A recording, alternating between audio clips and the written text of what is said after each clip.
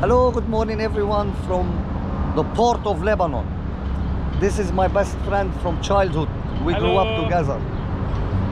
Hi. Today he's taking the time out to show me around, but something you cannot miss. I know it's a travel channel, but as you all know, I also like to bring you the other side. Not everything lovely, jubbly, you know, everything nice.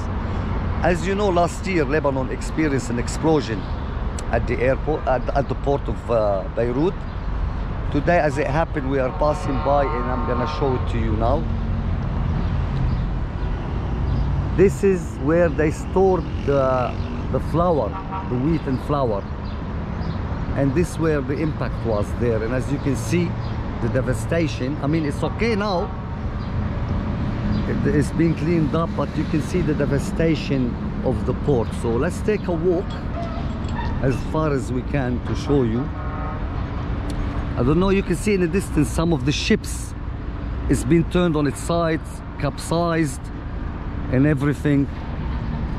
But you know, I think it deserves just a little video to see how things are here. You know, Lebanon is my home country, as you all know by now, and it's sad to see it, you know, in such a state. Revolution, this, that, the dollars now, the currencies messed up. We all got our own problems in the West and the rest of the world. But you know, this video just to show you like how privileged we are, how lucky we are to have a proper government, proper system in place. So Lebanon suffered a lot. And when I say Lebanon, I mean the people of Lebanon. Every person in Lebanon has someone abroad since the 50s up until recent times. You know, it's very sad.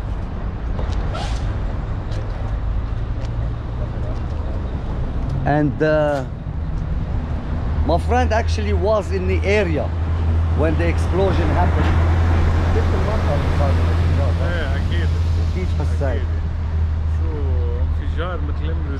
He say it's like a nuclear. His car stood up and he was like only a couple of kilometers away.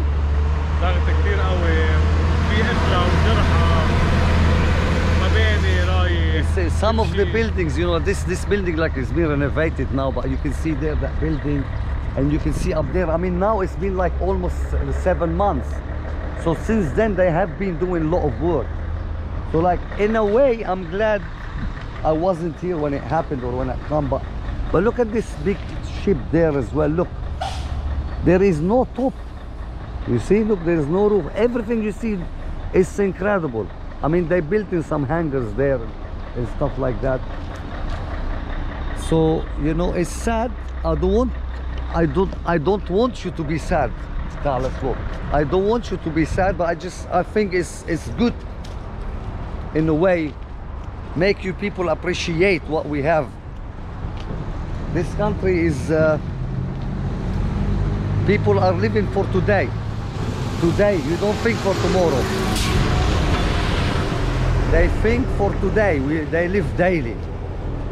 This building used to be 2 buildings. Look, half of it gone. I mean, this is obviously it's the airport. I mean, it's the port here, obviously, so it's gonna be, you know, but still, you know, this is the main heart of the export, you know, the import and export into this country. So anyway, guys, this is it. This is just it. And have a good day, guys, and remember always to be safe and always appreciate what you have. Take care, guys. Until the next vlog. Bye bye. See you later.